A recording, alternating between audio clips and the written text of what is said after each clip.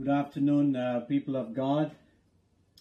Welcome back to reflection and prayer time. Thank you for joining me on this beautiful, sunny and clear sky afternoon. At Wisconsin, we always have unpredictable weather. It's sunny here and a clear sky, but you will never know. We might have snow this afternoon or tomorrow or this week. Before we move into a time with Scripture, I want to share a few things for our prayer time.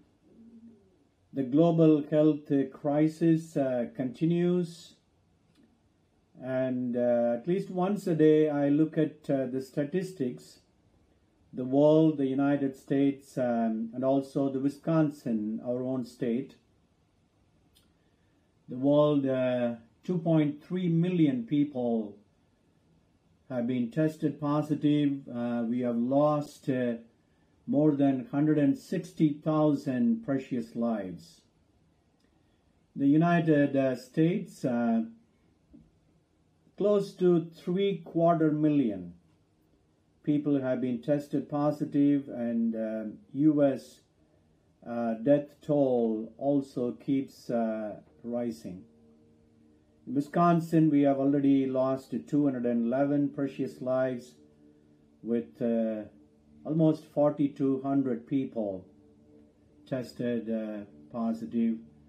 United States is number one country in the world which has the largest COVID-19 positive test, with Spain and Italy and France and Germany and also United Kingdom following. The economy is in a grave concern and situation all over the world, not just in the United States. Almost every country is facing an economical crisis as well. In some countries, they are saying that it's kind of irrecoverable situation in the immediate future. I also feel that a new crisis is emerging from the current crisis. I began to see a tension between the health crisis and the economy. Health crisis is the physical tension that is leading us, or that has led us to social tension, isolation and social distancing. And then that has led us to the economical crisis or a tension. And now it has become a kind of a political tension, almost every country. And I hope and pray, and I invite all of us to pray fervently and earnestly that this global health crisis is not being politicized, because life is very precious. At all cost, precious lives are to be protected. And we need to be praying for all these problems together. If you draw a circle, you can put all these tensions and the crisis and the problems inside the circle, and we need to be praying for the circle. The global health tension, the social tension, the economical and political tension as well. At the same time, I also invite all of us to be waiting, simultaneously waiting. On the one hand, we have the crisis. On the other hand, we need to be waiting for a miracle. We are people of Easter. Easter means we are miracle people, Easter people. We need to be waiting for a miracle to happen through science, medicine, and through God's ways and methods. as we continue to pray. For our reflection, I have chosen a very familiar text to all of us. And those of us who are part of my study on the book of Psalms, we have looked at some of the Psalms, but I don't think we have looked at in detail this particular one, but it's a familiar one. We have sung this psalm, we have read this psalm, and we have read this for call to worship and responsive reading. This is Psalm 121, 1 to 1. I'm going to read the psalm. The key word in the Psalm 121 is the verb keep. Keep. So every time the word keep comes, I'm going to read the word in Hebrew because that's going to be our focus this afternoon. And the Hebrew word for keep, the verb is shamar. S-H-A-M-A-R. Shamar. And then I will share some background information. Then we move into that key word or focus for this afternoon. Let's hear the word of God. Psalm 121. It is titled A Song of Ascent. A Song of Ascents. I lift up my eyes to the hills. From where will my help come? My help comes from the Lord who made heaven and earth. He will not let your foot be moved. He who shamar will not slumber.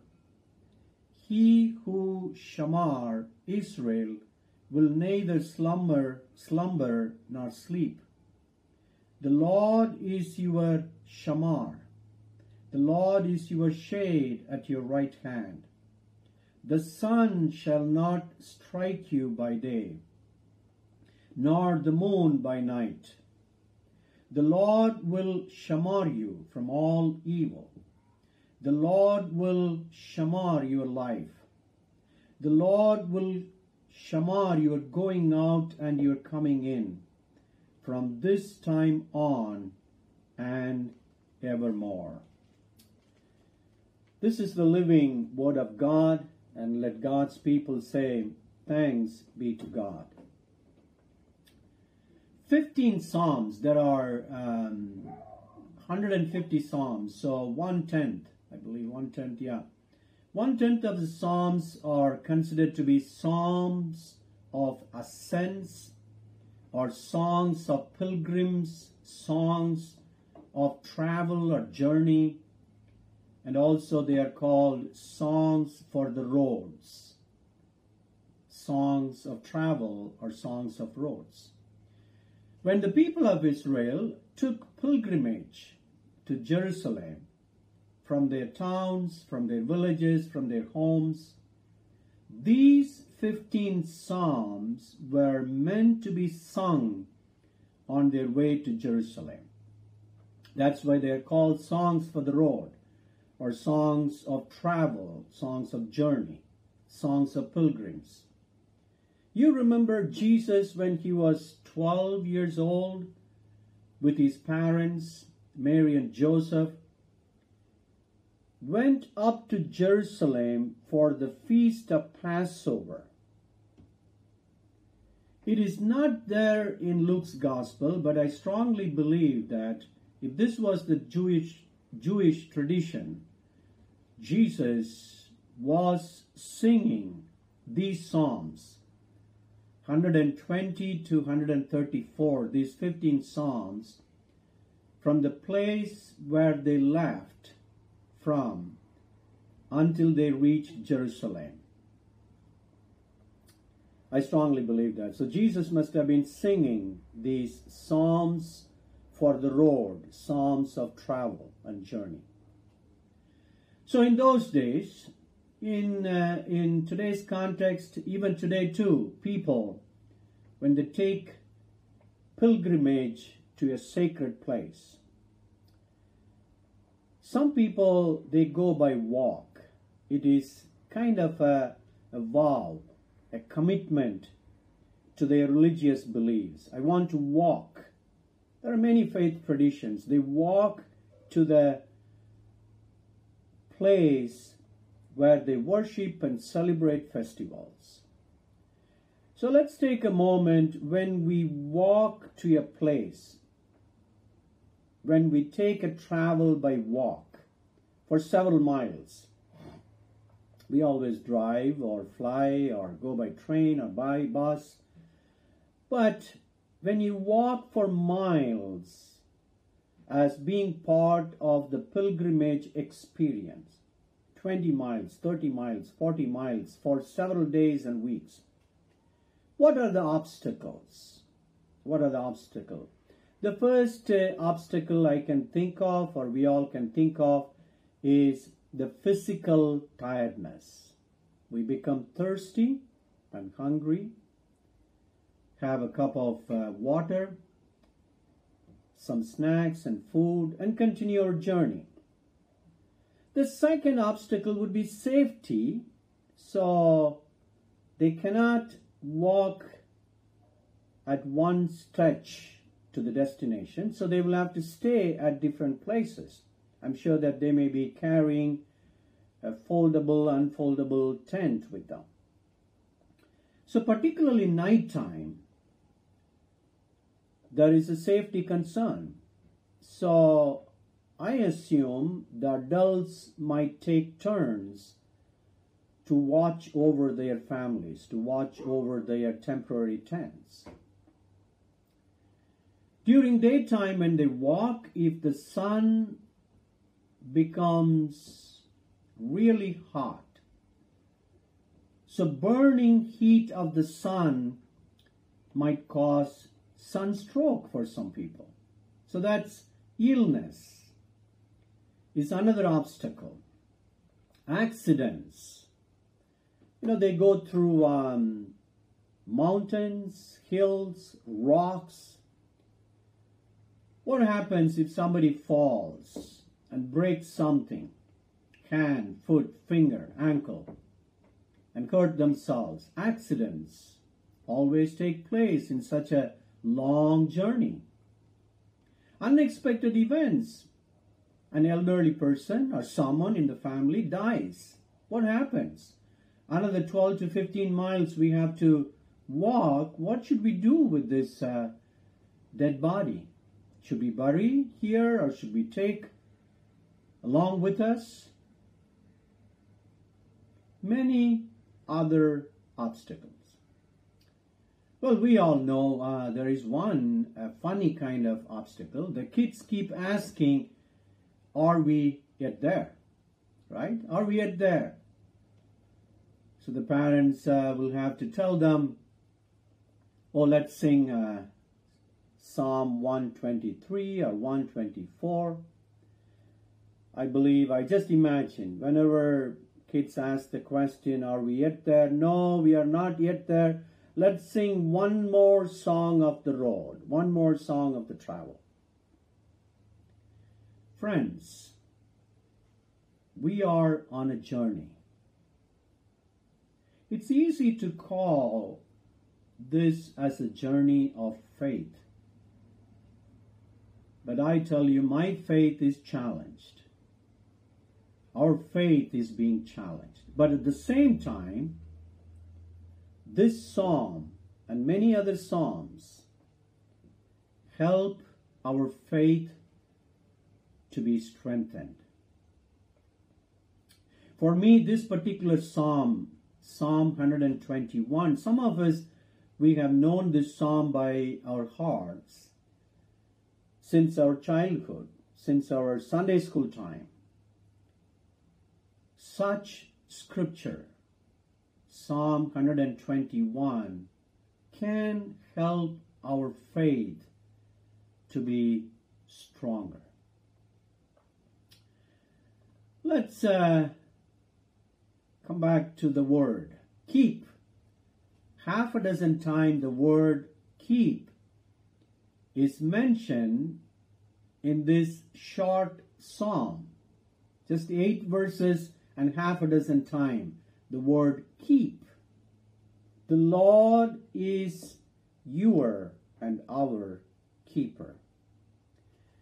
Friends, this is a verb, shamar, and it is mentioned 470 times in the Old Testament.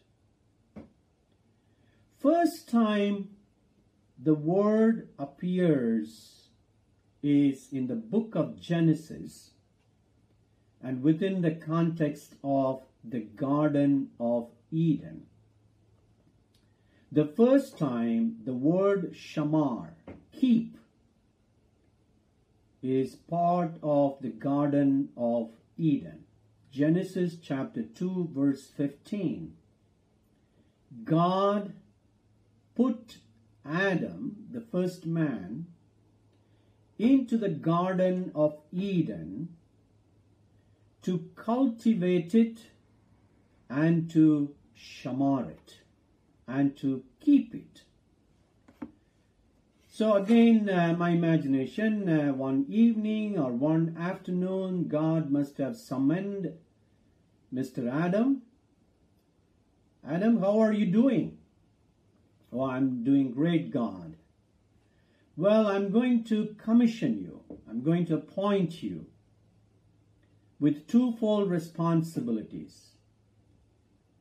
You are going to be a farmer. You are going to be a cultivator of the Garden of Eden. That's number one. And number two, you are going to be shamar. You are going to be the keeper of this garden. Look around, Adam. I have created for you trees, plants, fruits, flowers, rivers, animals, birds. The entire creation is created in this beautiful Garden of Eden. Now, as the Creator, I am asking you, I'm expecting you, Adam, to keep, to shamar the garden. Let me quickly go through several meanings of the word shamar. The first meaning of the word shamar in the Hebrew language, hedge. In other words, God told Adam, you have to fence around the Garden of Eden. How can you keep the Garden of Eden well protected? In those days, there was no wooden fence, or I have seen barbed fences, compound walls, concrete compound walls. They were not possible. So I assume Adam received this commandment, this expectation. I have to keep the Garden of Eden. So what he would have done, he would have grown bushes, maybe trees around the garden, because he had to fence around the Garden of Eden. A boundary had to be placed, had to be in place around the Garden of Eden. Shamar, to keep the Garden of Eden. Garden of Eden. The second meaning is, shamar means watch over. Well, Adam, okay, that's a great idea. So you're going to grow some bushes and trees around the Garden of Eden. That's the way you will protect this garden. Great. But what about inside the garden? You have to keep the Garden of Eden well maintained. Internally too, you talked about external protection. What about internal protection? Well, if I were Adam, this is what I would tell God. I would mow the lawn, remove the weeds, rake the dry leaves. Now and then I will walk around the garden and prune the trees.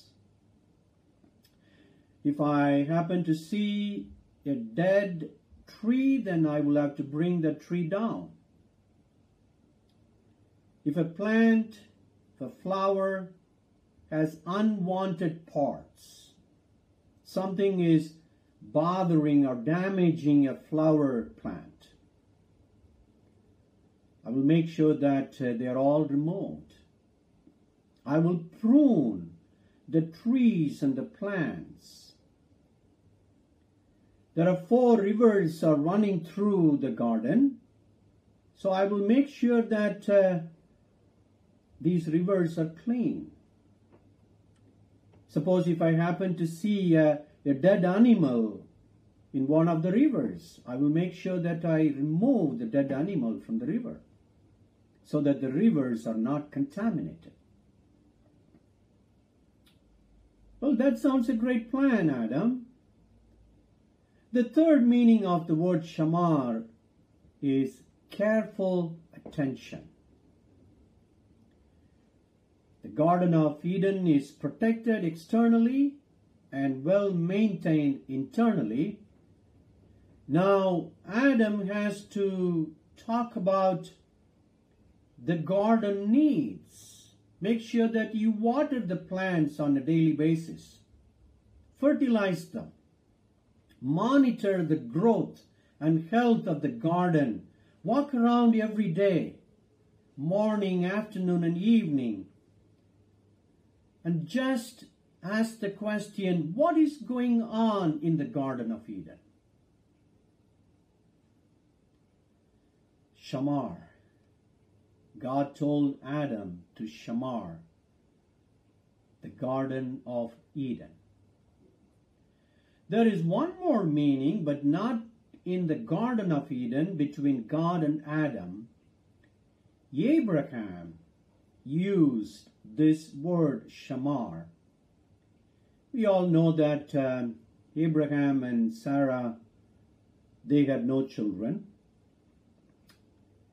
And at that time God appeared. God appeared in the form of angels. And God told the couple, you will soon have a child. What happened? We know the story of Abraham and Sarah, right? So Sarah went into the tent and she began to laugh. So God must be joking. Then God asked Abraham, why your wife is laughing? Why Sarah is laughing? Oh, Abraham said to God, oh, she's laughing because we are old couple, beyond, medically, biologically. Humanly speaking, we cannot have children. Sarah cannot conceive. At that time, God gave the couple a beautiful promise. Is anything too difficult for God? That's a beautiful promise from the scripture. Everything is possible. Nothing is too difficult for God. Friends, that is what we need to believe. God can take control of the current crisis. Everything is possible with God. When we pray, when we believe, when we trust in that promise, is anything. Abraham and Sarah, yes, medically, biologically, and humanly, not possible. But with God, everything is possible. Is anything too difficult for God? He gave that promise in the form of a question. God is all-powerful. God is all-powerful. At that time, It is not in the scripture, but I believe Abraham must have asked God, yes, I trust your promise, I trust in you, but can you flesh that promise a little bit more? So God gave threefold promise. Number one, Abraham, you will become a great and mighty nation. Second, all the nations will be blessed by you, a blessing. The third part of the promise has this word, shamar. You know, Abraham, your children, your grandchildren, your future generations, the entire household of Abraham and Sarah, you will shamar the way of the Lord. Your generations will have good actions, good behavior. They all will be externally and internally well protected in the future. Well protected in the future. This promise will be the fence around your generation. God, His Word, His ways, His promises, His commandments, friends, are our keeper. The Lord is your. The Lord is mine. The Lord is our. The Lord is the world's, our churches. Shamar. The Lord is your keeper. Before we say the prayer, before I lead all of us in a time of prayer, I read a story related to this Psalm 121. A poor woman came to a king, and she said, I lost some of my property, and I want you to compensate what I have lost. Well, the king asked her, how did you lose some of your property? The woman said, I fell asleep. I fell asleep, and at that time a robber came and stole some of my property. Why did you fall asleep? The king raised his voice and asked the woman to reply, why did you fall asleep? She said, I fell asleep because I believed that you were awake. I fell asleep because I believed that you were awake. The king was surprised, but was so pleased with the answer. The king granted her the compensation. Friends and people of God, God, our King, our Lord, is awake 24/7 to protect us. Because He is awake all the time, we are able to sleep. He is our Shamar. He is our protector. Before I share the prayer, I want to first share the prayer points, and then I lead all of us into a time of prayer. These are the prayer points that I always share, and I invite you to pray silently for these prayer points.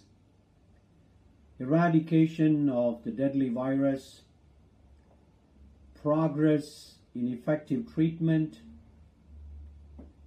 suffering of our normal work, isolation at home and its implications,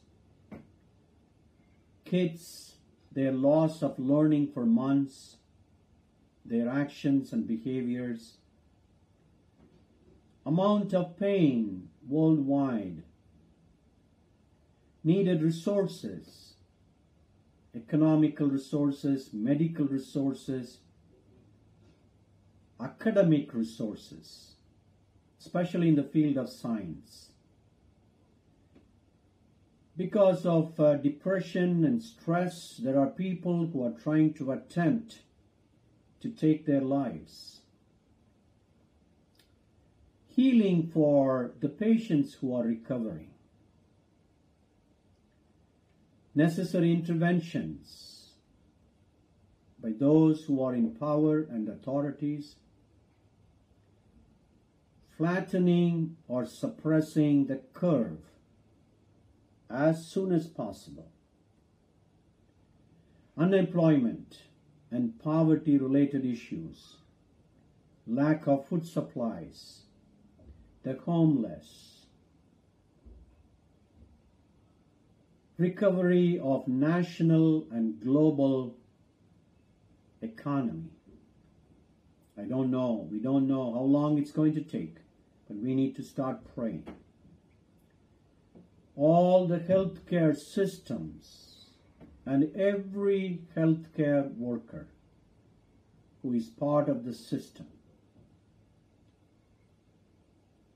Finally, let us continue to prepare for the storm and the calm of the humanity. I invite you to join me in this time of prayer. Let us pray. Gracious God, King of the universe, Lord of the universe, we stand in grace, we stand in the gospel, we stand in courage and strength, we stand in faith, we stand in Christian unity, we stand in the Lord. Help us, O Lord, to stand in the plan and purpose and will of God. You are the sole source of unlimited power, out of which we believe help comes from. As pilgrims, travelers, we trust in you that help is on the way, hope is on the road. Because you created heaven and earth, in the same way, O Lord, you are also creating help, hope, and healing. The Creator God, as the psalmist puts it, in Psalm 121, the Creator God is our helper God, helping God. We believe that your help might come like the size of a mountain. Help us, O Lord, to always look up, not look down. Help us always to look up to the hills and mountains as we read in this psalm. Help us always to look up to high places. Right now, O Lord, the reality is a robber, a deadly virus is stealing our properties, our joy, our freedom, our happiness, everything that we cherish and we love and like. Protect us, O Lord. Preserve us, O Lord, from all evil. Protect us, O Lord, and preserve us, O Lord, from our going out, from coming in, and also our staying in. Let the Lord be our shamar, our keeper today, and especially this week as we begin this week today. I pray for each and every one of us who is watching online, and also those who will be watching later on. Bless them according to their needs. Meet each and every person at the point of his or her need. Grant them what they ask for. Heal their sickness. Heal their fear. We give you thanks, O Lord, because we trust in the promise. The Lord is our Shamar, our keeper. In the name of Jesus Christ, we pray. Amen. Have a blessed the rest of the day, and thank you once again for joining me. And God be with you, and blessings of great health and strength. Bye now.